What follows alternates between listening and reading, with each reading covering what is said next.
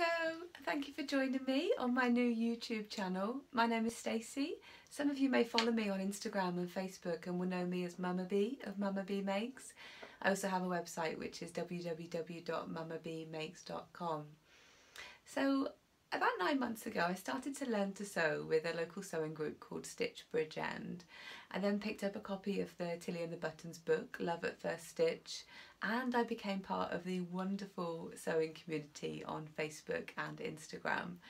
And in that 9 months I have gone from not being able to sew a button on a shirt to being in a position where I am wearing me-made clothes almost every day of the week, and I'm even making clothes for my children now as well. So while I still consider myself a beginner, albeit a rather adventurous one, I thought it would be a great idea, while everything that I've learned is still fresh in my mind, to actually come out onto this YouTube channel and share that knowledge with other people.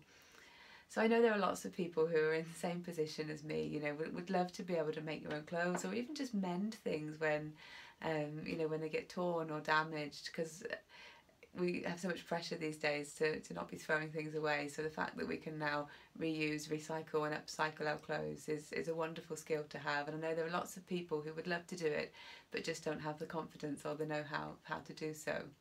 So what I'm going to be doing is I'm going to start running some online sewing tutorials. Now these are going to be aimed at complete and utter beginners. So I will be going through the basics of how to thread a sewing machine, wind a bobbin, and how to learn to do those first few stitches that are needed just to get you started on your sewing journey. Hopefully, as we work on together, I might be able to tackle some more adventurous things. You'll see around me I've got a couple of different sewing machines. So this is my main one that I use on a daily basis. I've also got one here that I use to sew with the children, so I can show people how to do things on a more basic machine as well. And my new addition to the family, which was a kind gift from Grandma recently, is this overlocker. So who knows, I may even be able to offer some overlocker tutorials soon as well. I've just learned to thread this one myself.